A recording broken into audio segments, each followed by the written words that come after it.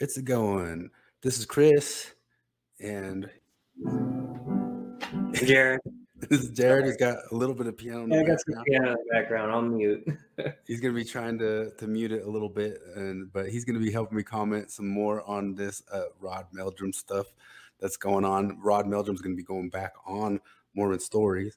I heard actually directly from Steve. I don't know how to say Steve's last name. Pinecker. He's probably said it on his channel several times, from Mormon Book Reviews. And Steve's also going on Mormon Stories, I think, next week. And he'll do, I guess, 2 days, what John does with people across time, to talk with John about how he gets his interviews and stuff. He says that John's curious about how he gets all of his interviews from inside and outside of Mormonism. And it's not very curious to me, because I can see why. I think it's pretty obvious that Steve's a more objective guy, and Delin's got his angles. Does he not berate them and flog them morally for their? I haven't seen it yet. He's pretty objective and listens to him. But that's one of the reasons I wanted to talk about this, because Steve told me that I should listen to his Thomas Murphy interview, which Delin brought up several times in the Meldrum interview, the struggle session that he put him through. The struggle session, yeah. And I mean, that's a bit intense, because it's not like a full-on struggle session, but it's a struggle session. I don't know. No, they're pretty intense. They don't let him. It's like he was just trying to. He's not very quick on his feet, so he's not good at doing the gotcha moment. He was really trying to corner Rod, though. That's absolutely how I saw it too. Steve told me that Rod felt that it was a fair interview. I don't think it was, but I think the reason Rod might feel that is because I do think he navigated it well enough. And then when Steve told me I should check out this other thing, I was thinking, like, does this guy have some sort of sneaky racism back there that I don't know about? Like, is there something in his books? Is there? He seems perfectly normal beyond kind of probably at one point in his life believing the whole entire Book of Mormon type line of stuff that ex-Mormons harp on so much. But I think he's just pretty average Mormon type with that, who's reconciled it over time and doesn't believe it exactly how maybe Mormons of the 1850s believed it. He even knows what they believed. But there was nothing weird. There was nothing weird in it. So that's why I wanted to pull up. John, he kind of clearly just, he mentioned something in there about how these, what are the Heartland Theory people, he's heard they're racist a lot. Yeah. And then he devoted the entire second segment to just chastising this guy about racism. He brought him on there because he wanted to. I didn't know this would get brought up to rate. You knew racism was going to get brought up, dude. Come on. That's what the whole point was, and they just did it for 2.5 hours, and now they probably could have gotten done what they were going to do now in that same episode, but they didn't get to it because they had to do that whole performative, I'm not a racist, I'm John Delin, the race savior type situation. I wanted to hear the only reason I tuned into it is because I wanted to hear the Heartland Theory, because it sounds wacky.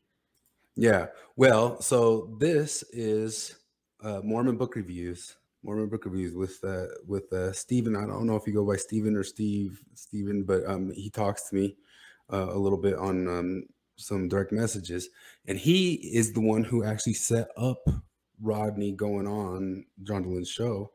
So he had this person, Thomas Murphy, and each one of them says they're responding. Rod Meldrum's responding to Thomas Murphy. Thomas Murphy's responding to Rod Meldrum. Thomas Murphy is an anthropologist who works with Native Americans and is an academic and all that stuff. I have this fast forwarded to a moment in the whole episode. If you see over here on the side here, this is the Rod Meldrum episode. And this, I bet you even after the Delin episode, this will be a better review of what Rod Meldrum actually believes himself.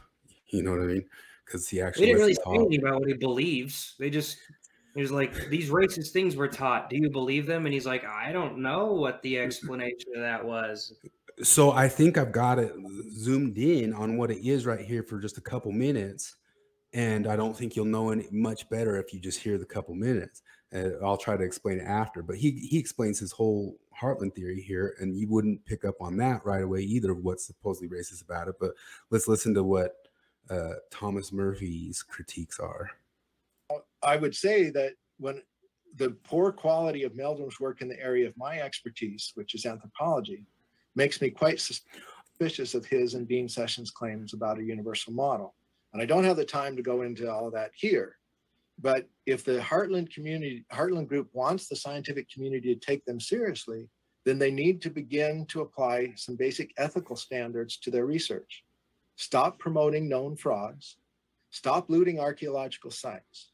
Stop pandering to racial prejudice and white nationalism of their audiences. That would be a good first step. So it's a little bit strange to me in this one as well that he had some other points earlier about why he thinks it can get racist, but he brings up that Rod brings on Native American Mormons. Like he has Native speakers at his conferences. Well, so the Heartland theory, his whole thing is that the Book of Mormon took place in North America, right? Yeah, kind of more around the Great Lakes area type stuff. All the explanations are Great Lake explanations. So it's just kind of trying to make sense of the geography in a different way. It's weird that somebody would try to bring up ethical concerns. I feel like just practical. Exactly. There's no metal, there's no civilizations. You're hitting on the entire reason I felt like I had to make a follow-up on it, which we'll let it play out here a little bit. All right.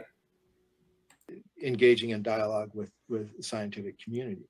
And I want to make my final critique. I want to speak more religiously than scientifically. Okay. Just one last thing too. You had said earlier that, it's racist, and I want to make it clear. I think what you're saying is Rod Meldrum isn't necessarily a racist, that he is spouting views that he is unaware of being racist. Would that be a better way of putting it?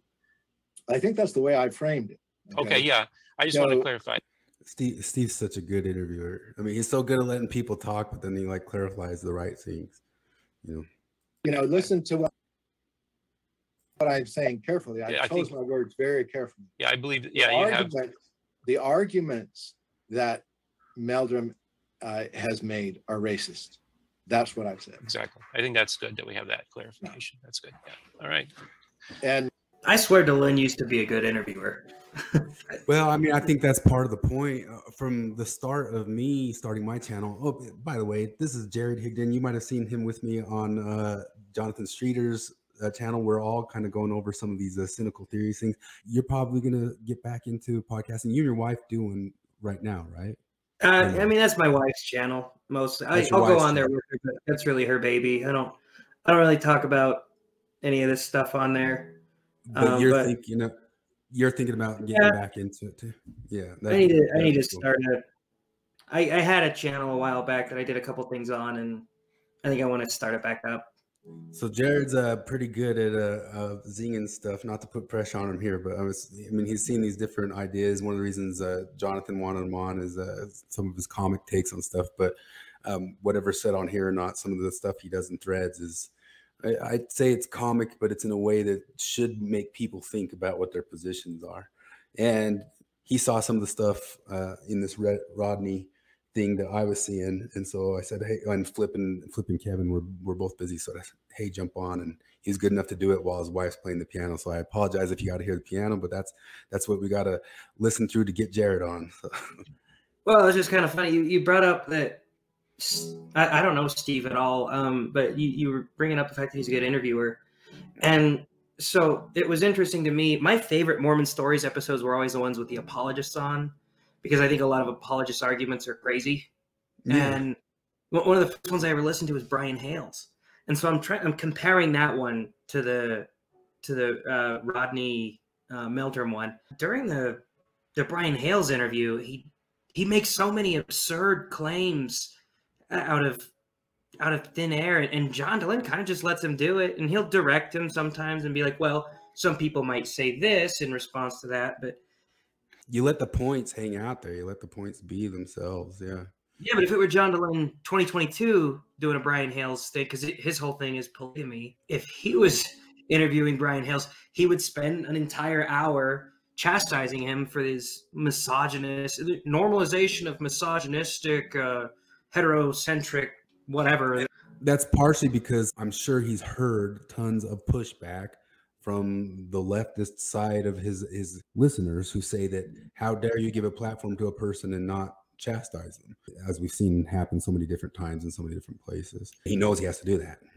Yeah. Well, I use the example, I was talking to my wife about it earlier. It's just like, it's insane to me that you bring these people on, you know, they have views that you might find crazy. That's the whole reason you have them on. They're fascinating. We watch documentaries all the time about killers. Like, you get death row inmates and you interview them and be like, what went through your mind when you killed all those people? And you don't chew them out for killing people because it's just implied. I don't have to tell them like, hey, I would never kill someone, because no. That's what it felt like when at the end of that Rod Meldrum one, when John Dehlin stopped him and said, we need to just stop right here and denounce racism. It was like, do that. Can we do that as a group? Let's hold hands and do it. I know. Well, it was like, I swear to God, Kara looked at it. I was like, what the hell, man? Yeah, of course. But it's so I've been doing all this performative. racist all day. Of course I'm against. It's so performative on top of that. Like, even just the tone he takes with it. It's we always make fun of like General Conference or whatever, that they take tones when they want to be spiritual or whatever. But that's the same tone taken. There's like this performative, I think we need to denounce racism in all its forms. Racism is super harmful. Super. All right, so I think there's just a little bit more of this one, but the reason I picked out this point in it, because he goes through a whole lot of other stuff, but this is like, you can see he's reading his direct response of his very specific thing about Rodney. The Heartland model that I've reviewed does not live up to the basic morals and ethics I learned growing up as a Mormon and as a Christian. So this is part of, he says that he's getting into the religious ethical part now, but if you listen back, rewind back to earlier, he started up with ethics too. They're both ethical claims. Neither one of them were scientific claims. Where I know he has the training and even gets into some of the empirical problems, the historical problems, the logistical problems. And to me, so much of what post-Mormonism used to be was getting into the nitty-gritty of those logistical or historical problems with some claim. You know, now it's all got to turn to the ethical. It's all got to turn to the activistic. And even him right here, when he's doing this professor, both of his claims in this read out statement are ethical claims. They're not, I'm sure there's plenty to take down about the Heartland model. I'm sure there's plenty even Mormons would take down about the Heartland model, you know, and this is still just all just ethical when it gets to his read out problem with it. It's all racism. It almost sounds like it was like he's reading it. Like, did he pay Robin DiAngelo $40,000 to write this for him or something? Perfect. Yeah, that's what we're going to get into that in just one second. I learned to value truth, honesty, and integrity. The use of fraudulent materials, the misrepresentations of the archaeological record, the inaccurate portrayals of science, the blaming the ancestors of Native Americans for an ancient Holocaust that never occurred, and the firm foundation's pretense of indigenous research do not live up to the moral standards of honesty and integrity. So it's basically, there's not any ounce of difference in Rodney Meldrum's problems than the problems with the Book of Mormon.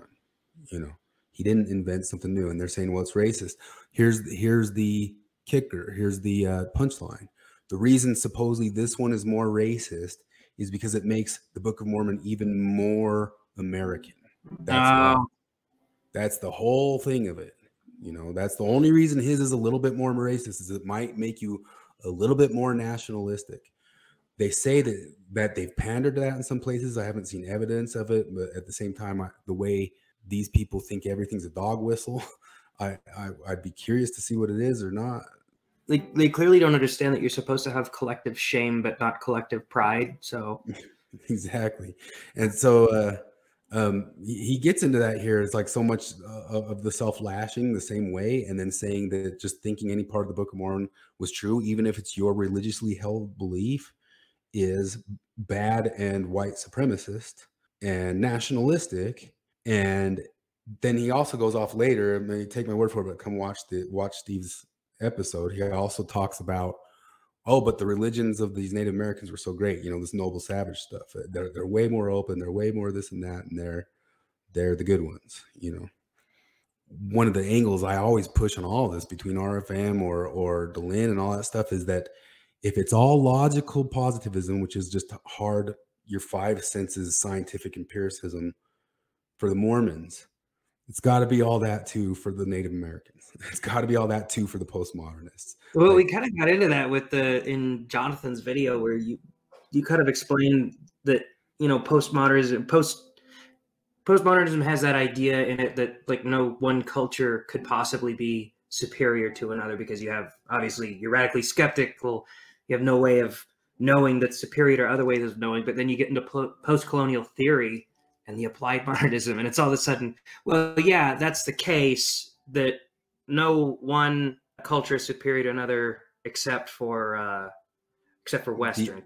Except that, the Western's the bad one. We can choose which one's the bad one. James Lindsay made the joke, because he has this whole entire thing, if you ever want to drive yourself crazy, about saying that postmodernists believe 2 + 2 = 5.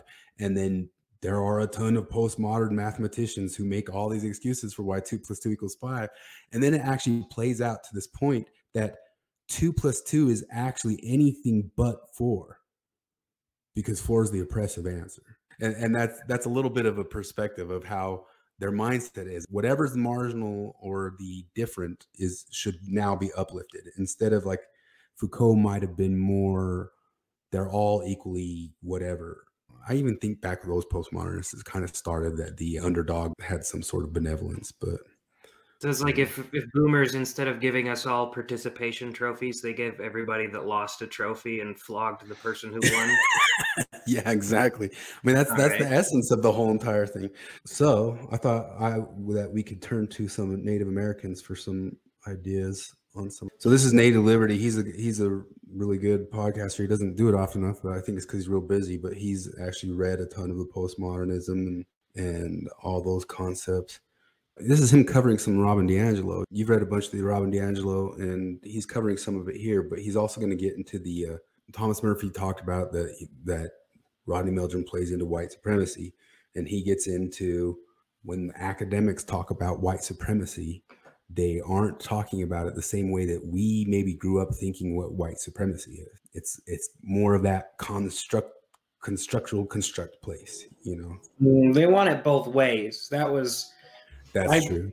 I brought out my DiAngelo and was brushing through it, and this thing is more annotated than any Bible I ever owned, and half of the criticisms are like she seems to, it's not just her, but she wants to simultaneously demonize and normalize racism. Yes, exactly. Just being racist doesn't mean you're a bad person. Everyone's racist, but she knows that's not how society views racism. Well, there's this whole level that you want to push the conflict theory. You want to bring about the tension, because that tension will help us work through it, which is a Marxist concept. Let's listen to him though real quick. And he's a Native American. I think he's Hopi. Many people wrongly believe that when a news anchor or an academic uses the phrase white supremacy, that they are only referring to those no good people, those no good Republicans, those deplorables. And I'm here to tell you, no, what they are referring to is you. And even if you take away the explicit accusation of white supremacy that the media is directing against certain individuals, the implications of this charge still refer back to you. Now, I realize that this is an extremely controversial claim and that I need to back this up with evidence. So allow me to elaborate upon this and back up my claim by using the term white supremacy as they employ it to demonstrate why this is true. And to accomplish this, I'm going to quote from multiple sources, including Robin DiAngelo's book, White Fragility, which, interestingly enough, the foreword to her book is written by none other than Michael Eric Dyson. If you followed him at all? He is one of the most irritating people I've ever listened to in my life. I didn't even realize until I picked the book back up today to look at it. I was like, oh, God, I didn't realize it was him that wrote the foreword. Yeah, it's funny as you start realizing that you know who's who and figuring out what's what. And he's the one that called Peterson a mean white man, isn't he? Yeah. Yeah, okay, I thought so. Mean, mad white man, yeah. Now, before I begin, I need to clarify. I realize that sometimes the media, when it uses the term white supremacy, is referring to concrete cases, specific groups and organizations that uphold the actual tenets and beliefs of. Yeah, sometimes it's the real thing, sometimes it's not. But especially when you're listening to academics, watch out. Even especially in the anthropology and sociology fields, well, the humanities. White supremacy. However, many times and in these instances and in others, that is not what they are referring to. And part of the confusion surrounding this term is, I believe, on purpose, which is another video in itself. But to be brief, it is to manipulate the viewer into accepting a frame, a slanderous frame that falsely equates an entire political party as morally evil. And in so doing, or a general religion. This is the thing that's hard about it, is there's definitely concepts. I'm sure you're an ex-Mormon, correct? That's out in the open. Yeah. That there was times with all this sorts of stuff that I had problems and issues with that history in Mormonism. And so it's not like I'm saying it at all. In my early 20s, one of the reasons I left, I say they were more empirical, but then I also kind of fell into the Foucauldian line a little bit too, that I thought it was all just a power struggle game. But they weren't these big moralistic things. Like, I always had an issue with the history of racism. I was like, that stuff's all weird. I didn't have to deal with it much. I think I would have had to deal with it more if I'd served my mission in Georgia or something like that. Yeah, I went to Brazil, and that was the first time I had heard the whole hypothesis that Black people have black skin because they were less valiant or something. And I remember that bugged the hell out of me. But at the same time, like, that one was pretty easy to be like, yeah, those guys were wrong, because the church itself doesn't actually say that. Well, one of the problems they always have to deal with, this is one of the Nietzschean points, is that these religions give themselves the morals, which are the saw to cut yourself out of the tree with. Like, Mormonism gave me the morals to find problems with that, the Mormonism I grew up with. It's really good at picking apart other forms of Christianity, and then when you turn it around on Mormonism. Yeah.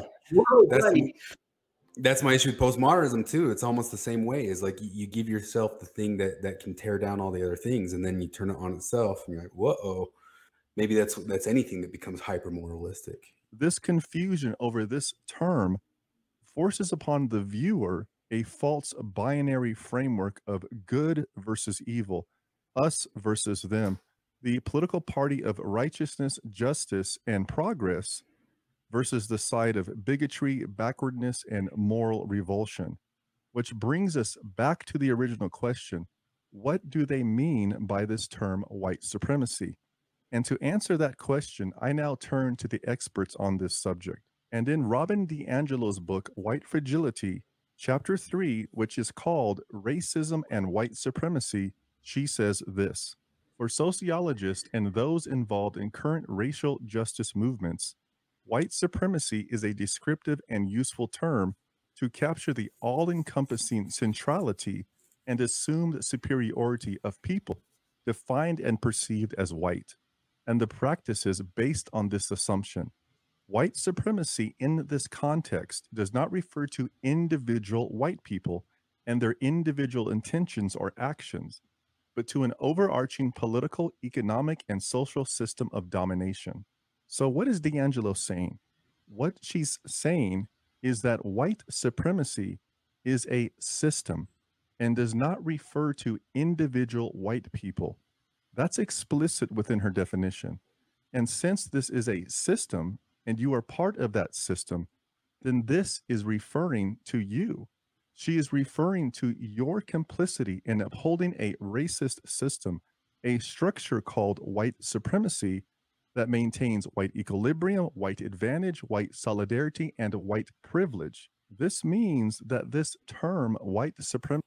So one of the points he makes in that too, a little bit later, there's only a couple other clips I wanted to pull from it, but he's also talking about Native Americans, even Latin Americans under direct critical race theory themselves get called white adjacent. I love the whole that was a John DeLynn thing during the whole Brad Wilcox month that he spent. Systems, not people. Systems, not people. And it's kind of a good way to ruin, well, a lot of things, but art. That's, you know, my big thing is it makes me think if I posted, I'm a big Killers fan, and Brendan Flowers is Mormon, right? And their last album was pretty good. And I posted this song in one of the ex-Mormon groups, and I was like, you know what? Ex-Mormons usually don't give a shit about art, but hey, maybe they will in this case. And then there's a lyric in there where I was like, this seems very profound. It seems like he's talking about a guy, probably not himself, but a guy who's going through some sort of a faith crisis. And he's got that line, it sounds very Mormon, where he says, they've got their castles, or they've got their sights set way up high where there might be many mansions, but when I look up, all I see is sky. And it's, you know, it's a guy having doubts and stuff. And I was like, that's very pretty. And one of the, like, I only got a couple comments on it, and they were both like, yeah, I've always been very troubled with Brendan Flowers as to how he can be complicit in such a homophobic organization. I was like, it goes straight to that. I keep trying to like make these cases like I'm going to make it all come together in the end, but it's not. I'm not elegant enough for that, so I'm just going to start saying them, even though we'll get to it. So that's a bit of what the point that I'm making here is that these moralistic things break apart truth from activism. And so when it starts becoming activism instead of truth, people get off of the concepts of trying to look at it empirically. In this case, every single thing that they bring up and talk about the Rodney Meldrum guy so far is just coming at him for this hyper moralistic thing that actually comes from academic construal. Half of what I think those academic critical race theory type construals are is to try to make these not as racist things as the past racism just as racist as ever. After they make those construals, they get into this moralistic thing, and then they get off entirely their whole world where they could have just challenged the stuff empirically and taken it down. And that's what they used to do in Mormonism. But there is a level of that where I understand, as a person who was around it back in the day when it was all just kind of looking at historical or empirical truths, logistical truths, that didn't work so well on people. The moral outrage and the moral panic works on people. I was telling you about it. Somebody listening here might have seen it, but years ago, they got some video of a general authority answering the CES letter questions. This was the moment I saw it change, and I knew it was changing. John DeLynn and the person who got the video and Lindsay Hansen Park all got together in a room to watch this video of this guy answering the CES letter, or attempting to answer the CES letter. The whole entire podcast got derailed entirely because Lindsay Hansen Park stopped it and said, this shouldn't be focusing on these dumb old historical empirical things. That's a male way of thinking. That's how she said it.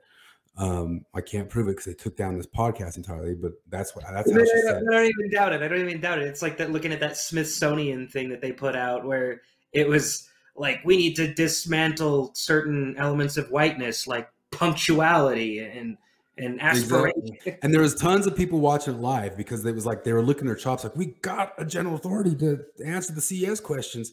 And they just started, the whole podcast got derailed. I knew about Foucault, and it's almost like nobody else did. And I knew like the game she was playing on them, the way she was turning it into identity right there. But especially like 4 or 5 years ago, I remember DeLynn just like a deer in the headlights, just like, brilliant.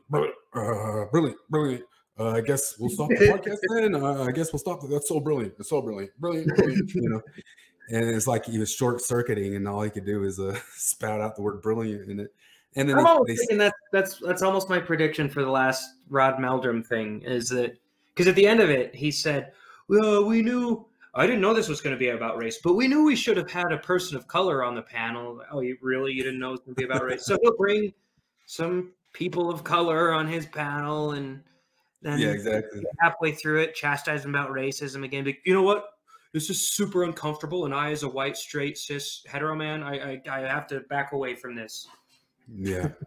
So I showed it to you too. I won't pull it up right here, but watch. I pulled it up in other podcasts. But 39 minutes into the Midnight Mormons Kate Kelly thing, she describes the whole entire thing out too. She says males just want to get into history and wanting to get the empiricism stuff, and that's not the female way of taking it in. I think it's kind of funny how they even make those binaries, because I think there's plenty of women who, you know, I think Marty is a person who entirely would want to look at empirical claims. Well, the fact of it being true or not is more important than if it's mean, right? Well, that's the whole issue, is it's all flipped around. This channel started on the Jonathan Haidt video of there is a hard line. When stuff gets all activistic and it's all about the heart, it's going to start getting fudgy with truth, or even not care about truth. And then if stuff's just based in truth, it's going to have to be a little bit detached and not so into the ethics. And that's why I'm pointing at that academic. Even his read off thing was all just ethical concerns. It wasn't even, hey, yeah, I've got some issues that this stuff can be debunked inside and out, left and right, as far as the areas of land you're talking about or your claims to DNA. He did talk about DNA earlier in the video, but one of the things he brought up about that DNA is he thought the Mormons' view of how DNA and how race comes from DNA technically is a racist way of viewing things, which I think that's a little bit ridiculous, because what he does is he does the thing of saying they got that wrong.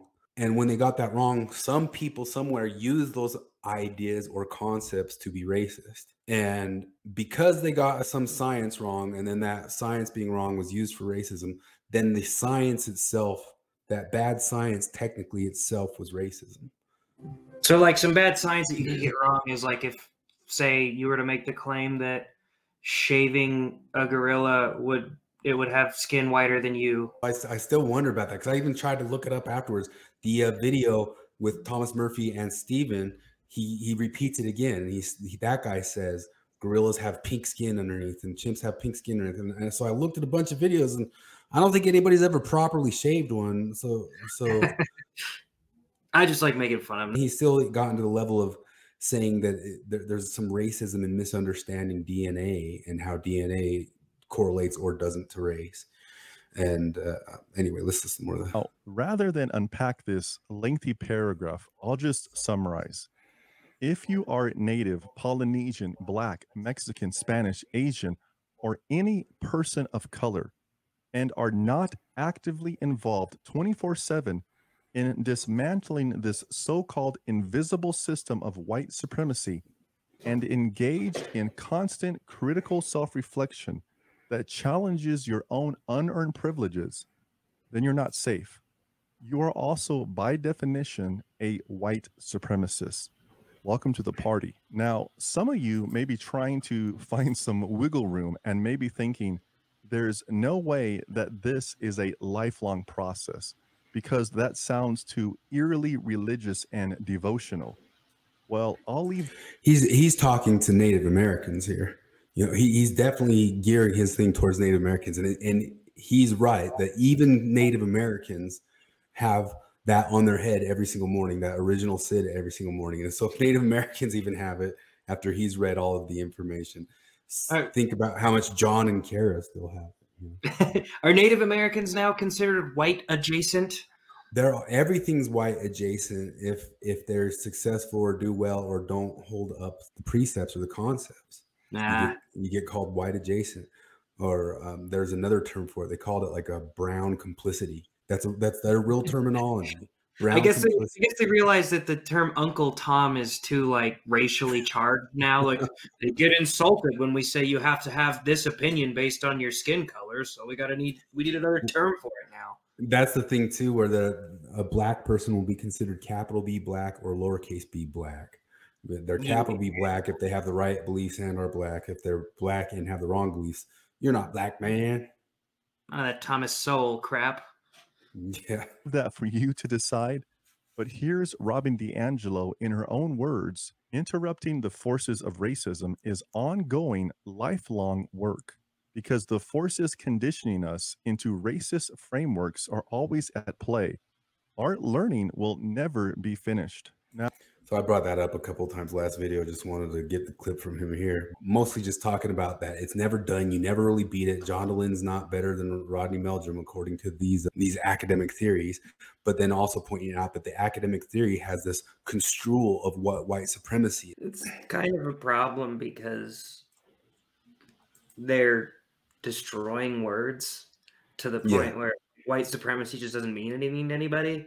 So now you got like, you go to 4chan now and they're like, no, there's nothing wrong with being a white supremacist. Yeah, well, that's what happens. That's the consequence of all of it. Since years ago, one of the biggest things that I was saying to people is you're going to get major right-wing pushback on this. And then if you want that, more power to you. But Yeah, I'm not super stoked about when the pendulum swings back the other way. exactly half of the worry is the pendulum swinging back, which is what technically happened with Hitler after Weimar Germany. This is the Mott and Bailey. We talk about a whole lot that there's a word and it has two meanings, like white supremacy, and or any one of their concepts or ideas. And the Bailey is the word when it's doing its most action, but it's indefensible. That you're calling every single thing in our culture white supremacy, but as soon as you challenge them on that and say, wait, when did you change it to this definition of every single thing in our culture is white, this academic definition? The academic definition is actually the Bailey, that everything can be construed as white hegemony, which is a word that comes from Gramsci, but then was used a lot by Foucault. Hegemonic discourse. You remember discourse from Jonathan's podcast? The word discourse kind of means, it doesn't exactly mean words and text. It does, but it's kind of got this more metaphysical, magical view, like it's everything. Hegemonic discourse is all of our whole entire soup that we are swimming in is white supremacy, and it must be dismantled at all times every single day. And so then if you challenge them on that and say, isn't that a big extreme to call that all white racism or white supremacy? And I actually remember the moment that they changed it to white supremacy officially, because they used to always use the word hegemony.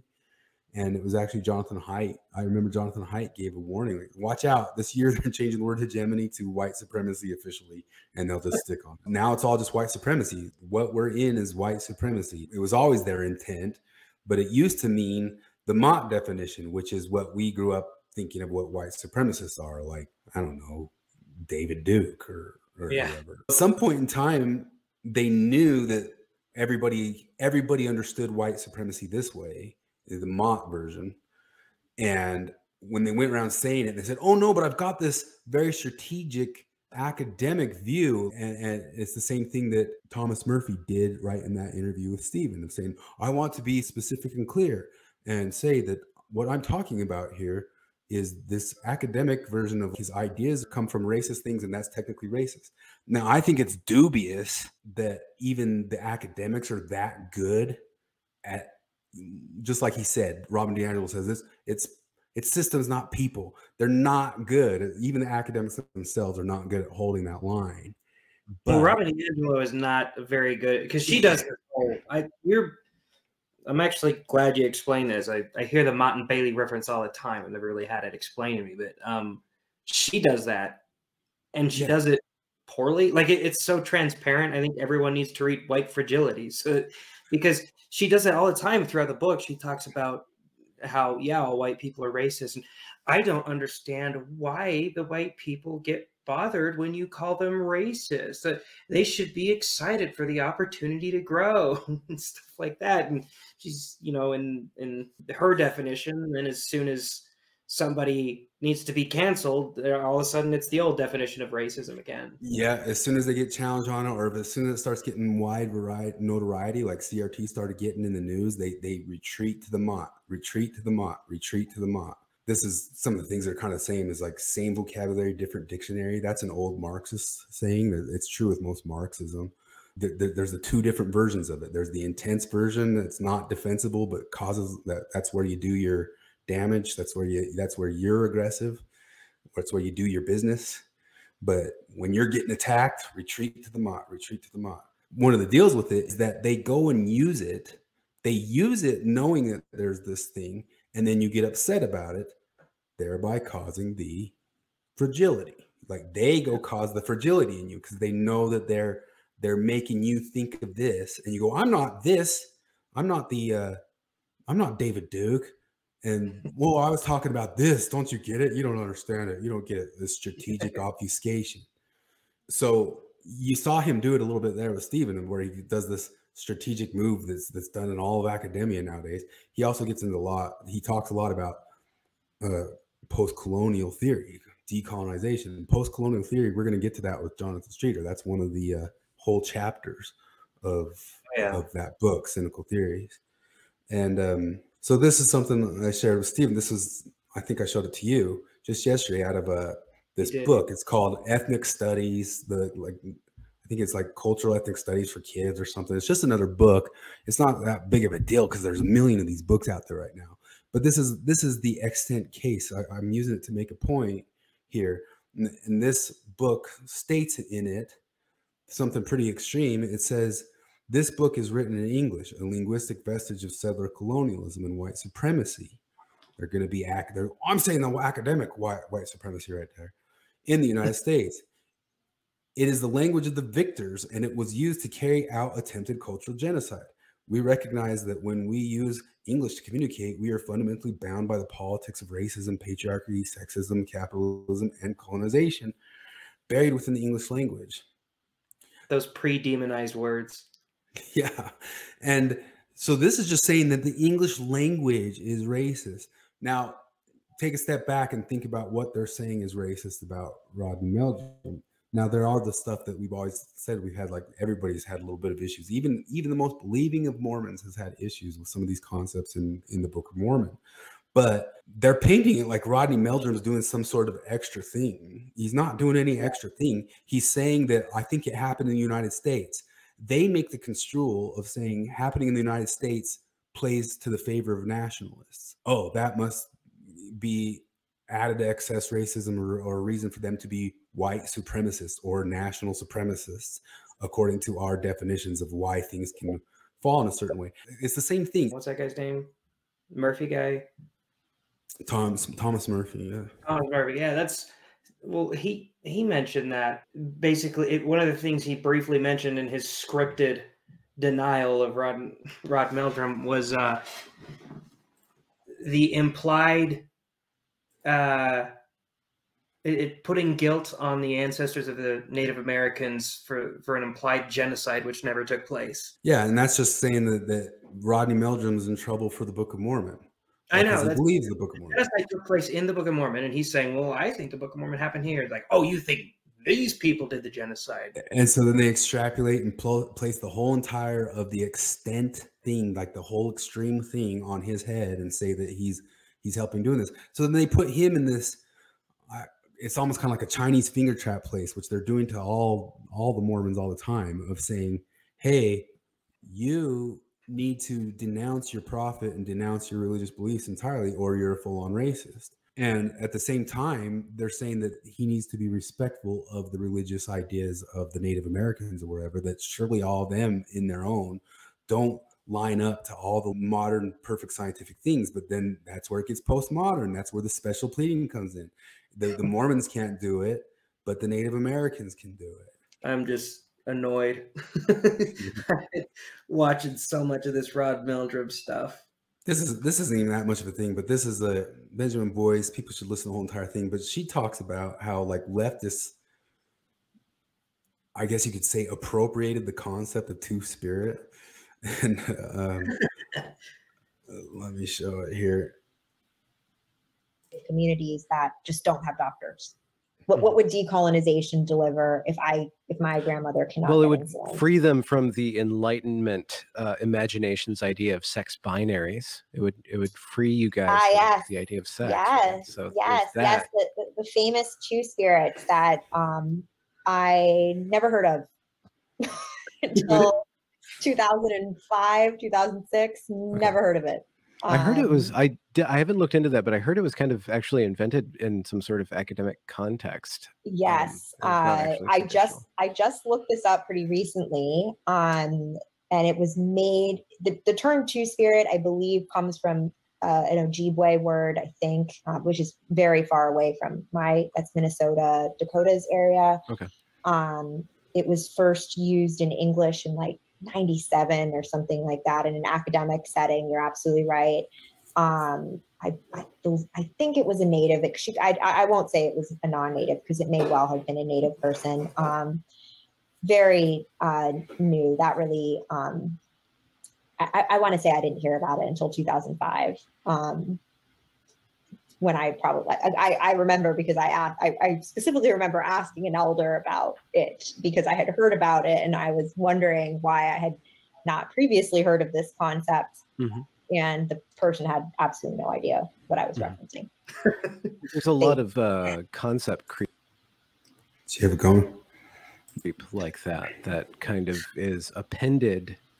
It's almost like it's some certain strain of the academy is colonizing the natives for the academy's colonizing the natives, and that's part of the whole entire concept of the noble savage thing that even that Thomas Murphy guy gets into, about saying nothing that Rodney Meldrum believes, no matter how untrue it is acceptable because he's a white American. You know, those ideas are just verboten, but we must accept everything or even appropriate some of the concepts of the Native Americans for our activism. But he also just gets into like a long thing about, I think it's racist that he appropriates some of the ideas from the Native Americans, like saying these mounds were for this other thing. That's appropriate. You're taking that idea away from the Native Americans for what the real thing was. But it's exactly happening in academia, left and right, all over the place. Well, that's like, I think it's a stupid guess, but it's a guess. Like it makes it sound like when you're trying to, if you discover an ancient civilization and you try to figure out what this thing was used for in the ancient civilization, if you were wrong about that, if you happen to be wrong about your hypothesis, then now you're wrong, you're racist. So now there's this ethical moral thing that if you're wrong about your science, that's a racism. You know, they can point, well, because it had some sort of negative effect on modern day people or something like that. But that's like ultimately what it is. It's the risk of being wrong. Like you have to risk being wrong in order to even have a hypothesis. Yeah. But Rodney's not allowed to even dare to do it because he's supposed to be up to date with all of their ethical standards at those universities, which that's one of the reasons Jordan Peterson quit the university. Gad Saad talks about a whole lot. He said it in his exit letter, is that you can't even do science anymore in any sort of way. You can't even go look at the empiricism of anything because even trying to go about doing it is so steeped in ethical bullcrap around it that, just like I said, to go back and listen to what Thomas Murphy's red complaint about Meldrum is there. It's all religious, ethical, quasi-religious academia. Yeah. This is you said you were thinking like a name for your podcast, but I always kind of, it wouldn't work because it's too goofy sounding, but I always thought my podcast name could be something like Pomo No Pomo. You know, it's like I'm post-Mormon and now I'm a postmodern now postmodern, you know, type stuff. Because all the academic stuff is just, it was so mind-blowing. All the different Mormons who had like their moments of, I can't believe that all this stuff was as dubious as I never knew it was this dubious. I've had all those same moments in academia, if not even worse. You know, like, I can't believe this is all what they're doing and what they're leaning into. And see, the name for my channel is it'll be just as insightful as that because it's an Ayn Rand reference. It's Saint of the Pyre from that cut for a second. What was it? Saint of the Pyre from Anthem. Oh, nice. Did you read Anthem? Yeah, I haven't read it, but I heard an overview of it. It's pretty short. It's one of my favorites, and that Saint of the Pyre, that I is the forbidden word because it's supposed to be taking collectivism to its logical conclusion. Yeah, and nobody uses first person pronouns, and finally. I mean, she's pressing on some stuff. I heard her in the 80s giving this speech about how these corporations were going to sink themselves by taking up all these activistic charity angles. And I think at that time it must have sounded nuts. And then whenever somebody says something that nuts and then it starts happening, that to me is what I feel comfortable calling being a prophet in different ways. Yeah. To try to sift it through a modern lens of gender or all these other different things. Well, I think this actually loops back to the question, the topic you brought up about how race in the US is very much about black and white, right? As human beings in its contemporary context. But natives are very useful as symbols, right? Where the I and BIPOC were very useful. And we're not very useful as people, but our culture and our concepts are very useful. And the Two-Spirit place example is a perfect embodiment of that, right? Arguing that actually the Native Americans had this concept. All of us, every single Native American across North America had the same exact cultural attitudes towards gender, apparently. We even use the same word for it, according to this, this belief and this argument. And I think that references back to that we are very useful as symbols, right? I don't think anybody's really looked into the absurdity of the idea that every tribe would have had the same concept, or what are contemporary attitudes towards homosexuality or two-spirits on different reservations today. Do natives today want to be affiliated with that concept? Do they confirm? Does anyone over the age of 40, confirm that this is a traditional concept that they were aware of? But it's useful. So it gets used. Maybe D'Angelo's right. Maybe just both Thomas Murphy and Rod Meldrum are just infinitely racist, and they have to endlessly deconstruct it. Two-Spirit always absurd to me. That one seems like such a reach to sort of marry post-colonialism with queer theory. Yeah. Like, oh, we need to put something post-colonial related into the acronym. Let's find this obscure thing that nobody believes in.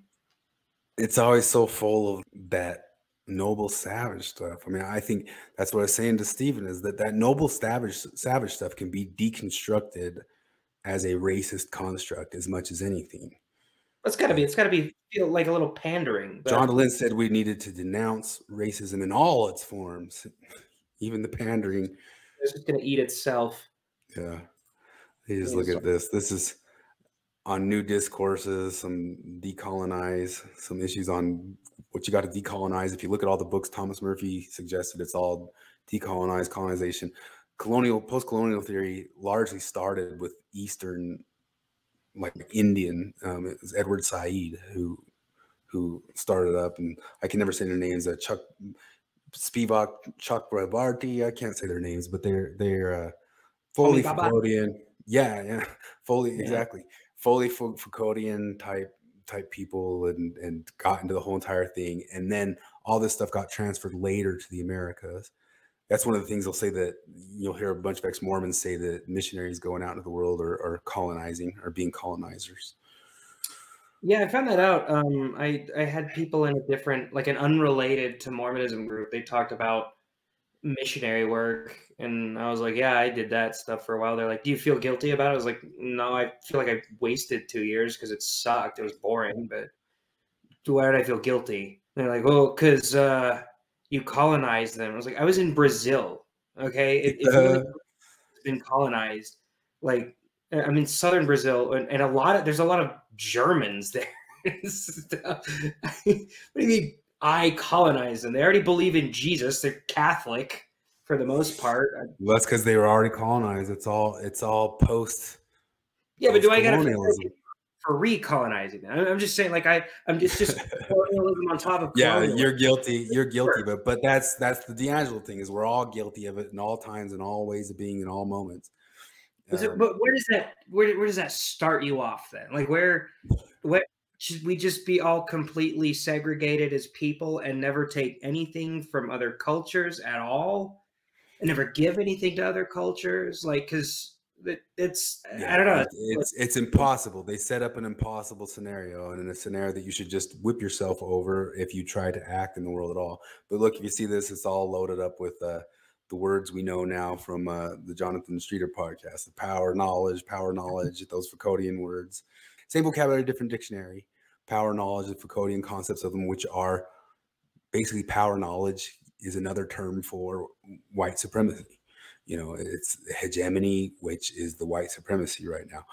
Decolonization is therefore best understood as a deconstructive and reconstructive project with the social justice to remove white and Western influences or centrality from essentially any and everything. And it's one of the reasons they call that book Cynical Theories is because they know that they're jamming, they know that they're messing with it, they know that they're irritating the culture, and they know that they've set up an impossible, you know, first sin, primary sin, gift of forgiveness type, infinite sinning type stuff from Mormonism. Well, it's the lack of forgiveness. I always call it a religion without a savior. Yeah, do you know that book? Did you have Gift of Forgiveness on your mission? The Miracle of Forgiveness? Miracle of Forgiveness. That's why I said the wrong thing. Yeah. We weren't. Was it already banned by then? No, they weren't supposed to really, but my mission president was a kind of an exceptional asshole, and so he gave it to one of my companions to read. And yeah, so that's kind of like the Robin DiAngelo book from that side. It's the infinite sin thing. You must be doing it at all times and all moments, or you're a part of the problem. You're part of the sin. You're on the Satan side. So you've probably heard we have to decolonize everything. We have to decolonize books. We have to decolonize the curriculum in our schools and universities. We have to decolonize the workplace. We probably have to decolonize whatever your profession is, graphic design or whatever it is. We have to decolonize everything. So what does it mean to decolonize? And so decolonize is an important term to understand. The way that the critical social justice activists think, what they actually believe is that Western civilization, by virtue of how successful it has been at making things work in society and elevating the standard of living and also spreading around the globe, has essentially colonized the entire world in the way that the world thinks, just like colonialism of centuries gone by. They think that the very ideas, the ways of thinking, what we consider knowledge, how we get to truth, is all colonizing the rest of the world. And what we have to do is decolonize, so they say, which is to say we have to remove Enlightenment rationalism and the other principles of the liberal order and Western civilizational thought from everything, everywhere, and replace it with other things that come from other traditions, which on the face sounds good, but we're talking about removing high-level classics if it's in books. We're talking about decolonizing methodologies. So maybe in engineering, if we're going to decolonize engineering, we're going to go away from methods that work like statics and mechanics and basic physical laws to other ways of considering that might have come from other cultures. Decolonizing basically means removing every vestige of Western liberal and Enlightenment thought from everything and replacing it with other things, especially when those things present a critical consciousness that will cause people to think about society in the way that critical social justice activists want them to. If you want to understand more about the manipulations of language that appear in the critical social justice movement, visit newdiscourses.com and check out translations from the wokish. How do you decolonize the Book of Mormon? That's ultimately what it is. Listen to the entire interview with Stephen, and he says, well, how will the academic community ever accept you if you completely decolonize the Book of Mormon? It always leads down to that point. It was even brought up in the Delin episode with Meldrum of how do I do that? I have to denounce my prophets and I have to denounce the Book of Mormon and I have to, no. Well, then how? But it seems so clearly though. Yeah, I guess. Yeah, I guess. He was pushing him. He's like, okay, I win either way. Either this way, I get him to say my beliefs are all nonsense. This way, I get him to say I'm just a blatant racist. Either way, I win. It's juicy. I get more clicks. But he's actually very good on his feet. He's not good at trapping people. So Rod was just like, I don't know.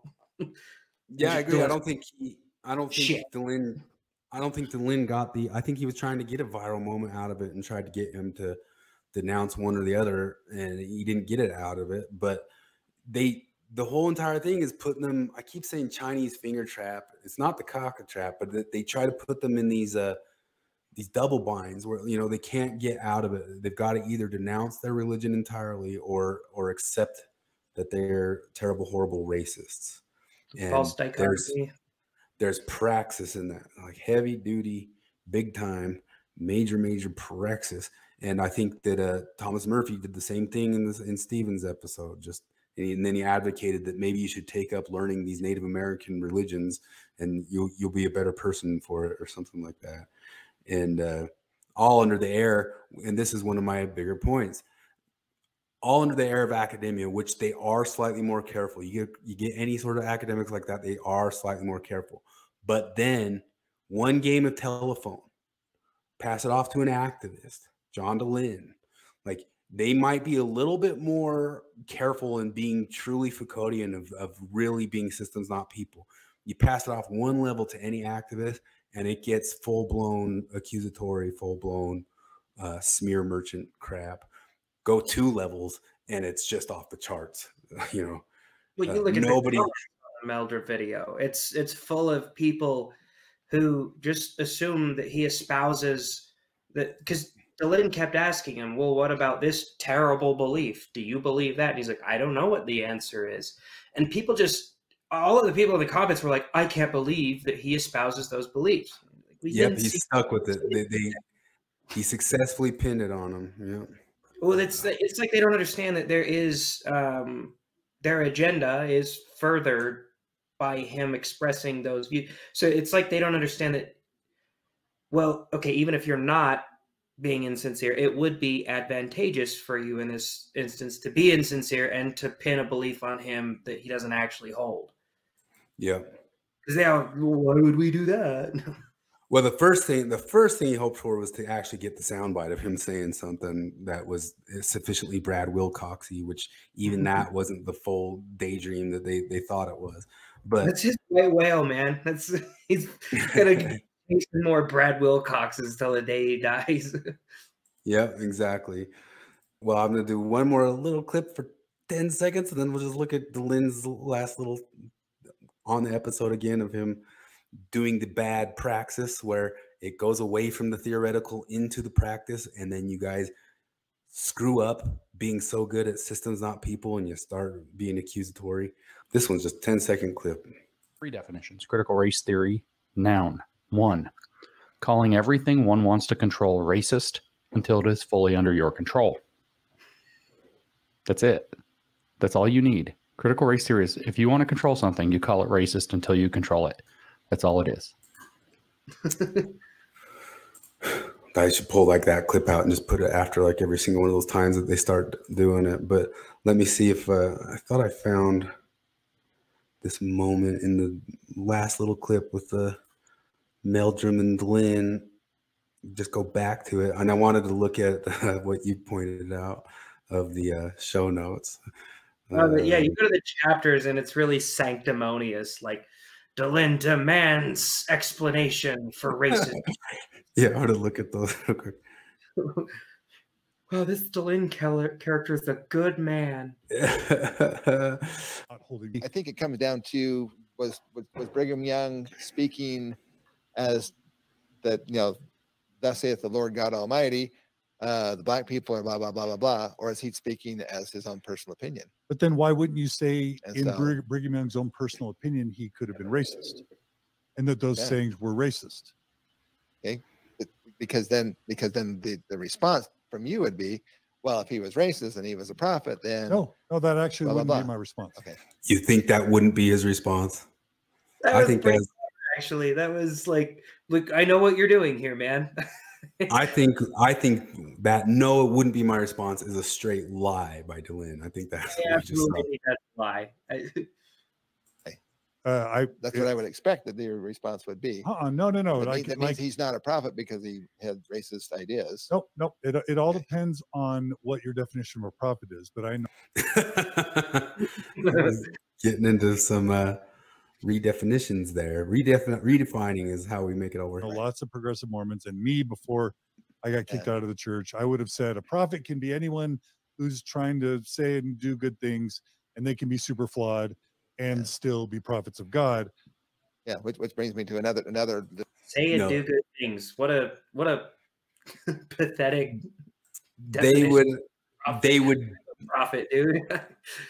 Meldrum is absolutely right. That is a trap. They would absolutely use it for. Well, and I love the shock on his face. He's like, I feel like if I were to say this, that you're going to respond by asking how he's a prophet, and Dehlin's like, me?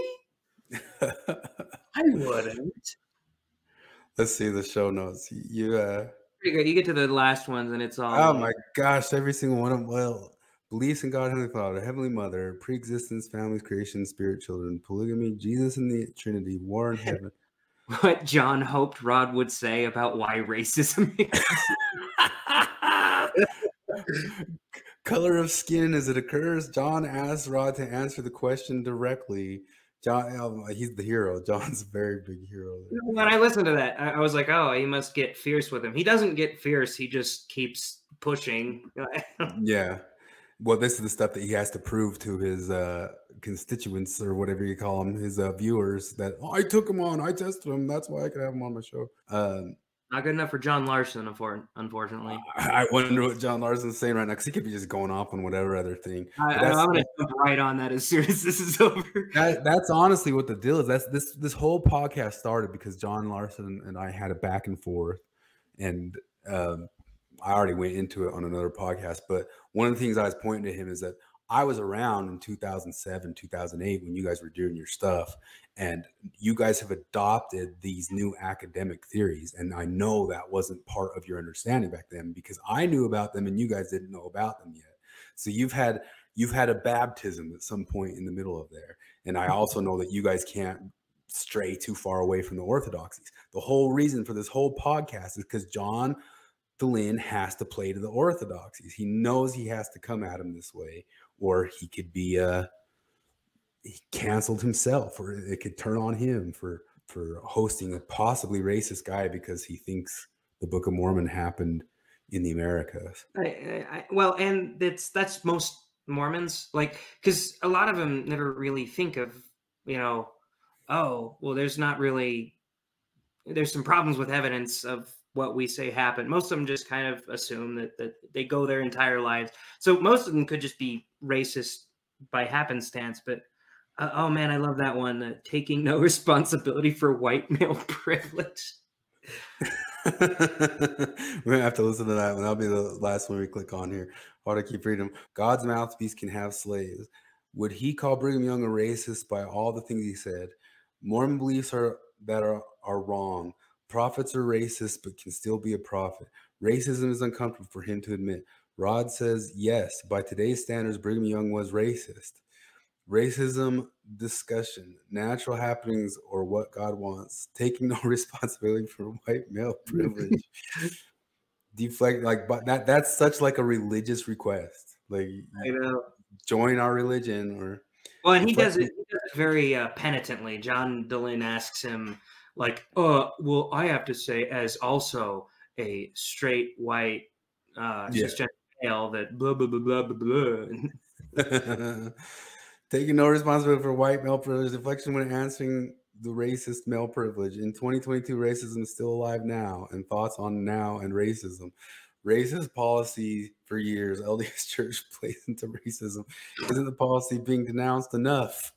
Good versus evil arguments. One true church prophets. John asking Ron to admit the mistakes and steps of repentance. Racist. That part is insane to me. That's him. That is John DeLynn. In that part, he telling Rod, why don't we take the steps to repentance?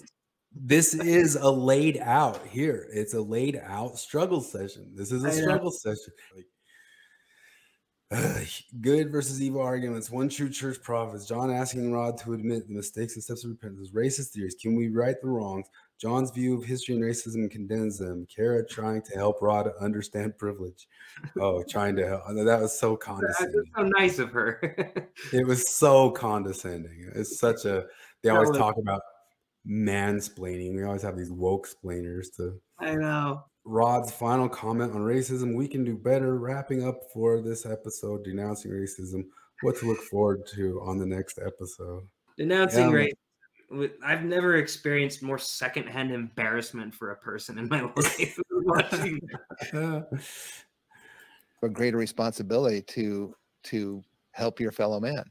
So, I mean, who was it that actually pushed through and got basically worldwide the idea of slavery being a bad thing?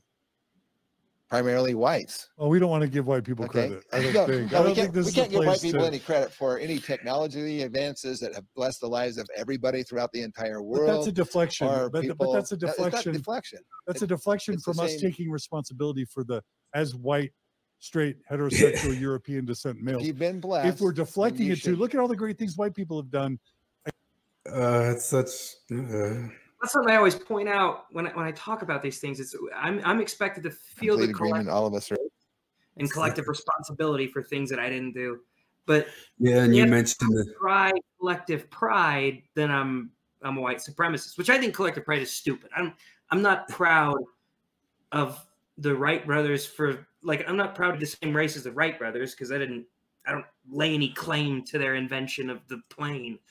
Well, both of my grandfathers fought in World War II. I'm proud of them. I didn't fight in World War II. You know what I mean? There's nothing about me that fought in World War II. Yeah, I am grateful. I am humbled by the achievements of those that came before me. I'm not. Those are family members too. Those aren't even people who just tangentially share a race with me. And if I remember right, I think World War II was against other whites. So it might have been. Just, yeah. Oh man, it's such an impossible quandary. And the issue of it is sure there's more to maybe figure out and get right about all this stuff, but the way these things are going are so ass backwards. They're so not the way to do it. There's even so many of those different modern day race sensitivity trainings. They even have data to show that they make things worse, not better. They make people feel more resentful and more racist. But that's part of the critical eye. Is you're supposed to bring the conflict through. You're supposed to accelerate the contradictions. You're supposed to, this guy, his whole life growing up, he's probably just a Mormon, probably didn't think that much of the racism thing. And so it was up to the critical theorists to come give you the critical eye and make you see it and make you see the great big problem, which so much of it in my lifetime and probably most of his lifetime, especially in the Salt Lake area, larger city area, the stuff had just been so squashed down to it was more of a forgotten, don't talk about that issue because it used to be in the past. But if there was issues going on right currently inside of Salt Lake City, they would have come up. The problem is it didn't come up. You didn't think about it. You didn't have to address the racism in the past church because it just didn't come up. You didn't know about it as a young kid. Yeah. And I guess I do have to admit my bias here is that I immediately had a soft spot for Meldrum because he sounds exactly like Dale Gribble. Anybody who gets put on the spot or starts getting harangued like this, but part of it is as a libertarian thinker myself who believes in the First Amendment, I believe this guy has a right to his beliefs as much as those Native Americans have a right to their beliefs, even though there's going to be backward things in those beliefs. And sure, some of those issues might collide with each other if they both were trying to use claim to old dead bodies as part of their religious holdings. But I would probably err on the side. You'd probably have to prove it out. But once again, if you get into full critical race theory, they'd say the whole thing of having to prove something out and go through the American system of law to decide what some sort of a traditional area belongs to who is in itself white supremacy more. That's why it's just eternal. It's fractal. Every level's already deconstructed. You can't do anything about it. But you can't laugh at people for being obviously wrong. It's a couple of years ago, I was I like learning about absurd things. People are talking about the flat earthers. Let's listen to the flat earthers. I can spend about 8 minutes a year lending ear to the flat earthers because then you're just oh, this is just too dumb. And you're passionate about it. There's that the Professor Dave Explains YouTube channel. Yeah. And I swear to God, 70% of his videos are devoted to flat earthers. And he gets angry with it. I was why are you mad? These people believe dumb things and it just chuckle at it and move on to something else. You don't, and it's not even just that you can't, I think the Heartland theory is so weird and goofy that your response should be that's dumb. You don't have any proof for that. And then, you don't have to force him to be okay, get on your knees and beg forgiveness for having this this racist idea. Just I don't know. Yeah, any sort of concept or idea can be interesting. But then once again, I've seen the deconstructionists deconstruct how that's racist of us to think that you should be able to be disinterested in something and to view the history in a disinterested way. That's part of our white privilege. It shows my privilege that I didn't have ancestors that were Native Americans that would be the people accused of the genocide that happened in the Book of Mormon, and therefore I can't comment on it because my lived experience is different. It's impossible, but that's part of the deal with it, is they've come up with their construal to answer back to every single one of those things. You come across any random person, they might not know all the construals. I know DeLynn and Larson don't yet know all the construals to then go back another layer back and say, you don't get it, man. But part of why I know that is because they don't get that they themselves are already deconstructed. They don't get that they don't get to play the game either. You know, but DeLynn seems to be kind of always a step behind where the woke crowd would want him to be, and he's always sort of doing damage control. I think he's gonna be doing damage control for, well, until he's completely canceled, I guess. Yeah, until they topple him, until the circling fire squad gets him, until he says it, calls it like crabs in the bucket, but he doesn't. I don't think he quite understands that it's not just a mob and it's not just people getting riled up. I don't think he understands that it's in the dumb academia that he should be removed. You know, he's colonized that space. You're a colonizer, John DeLynn. You've colonized it. And but Thomas Murphy's also colonized that space. And I think he knows that. He knows that he has, and so he must just be in constant repentance about it, at least according to those academic theories. If you buy into them and go along with them and think that that stuff's all more pristine than a religion ever was, they can't stop and question academia in itself. They're supposed to be the ones who can deconstruct stuff. They're supposed to be the ones who could be look at it in a Foucauldian way, but they can never look back at themselves in a Foucauldian way. They can never look back at the academia and say, wait a minute, maybe we're doing a big dumb thing here, and we're hooked up into a bunch of wackadoodle ideas, and we're colonizing a space with a lot of people call those woke ideas is like a new type of colonialism, and now they're trying to spread it to the world. They're trying to go and bring it to Afghanistan and go and bring it to the Ukraine and whatever. And it's a new, like we said in the Jonathan Streeter podcast, there's little bits of truth in all this. James Lindsay calls it the ironclad law of woke projection. And it's just true that you guys are the ones still trying to colonize it. You guys are the ones still taking up the space. You guys are the ones pushing your luxury ideas on people not ready to be accepting of those ideas, or like Latinx concepts, or Native Liberty was just saying there that they've got to help deconstruct white supremacy at all times. And the interest convergence, that's Derek Bell, who says if you make any sort of profit, like you getting behind any sort of one of these movements plays towards your gain, and that's the only reason you're getting into it. And that's true. It's true of those academic leftist John DeLynn, John Larson types, or there's very frequently they're only doing it because it plays to their gain. And so you're like, well, kudos to you, Derek Bell, you got it. But I mean, I think I know a lot of white people who were behind the Civil Rights Act because they thought blacks had civil rights. But I agree with you that there's certain parties that say, hey, we can make hay out of this. All right. Anything else to say? Anything to promote? When are you gonna start your thing? I don't know. I gotta do it soon though, while this Meldrum stuff is still relevant. I'm gonna take a bunch of notes.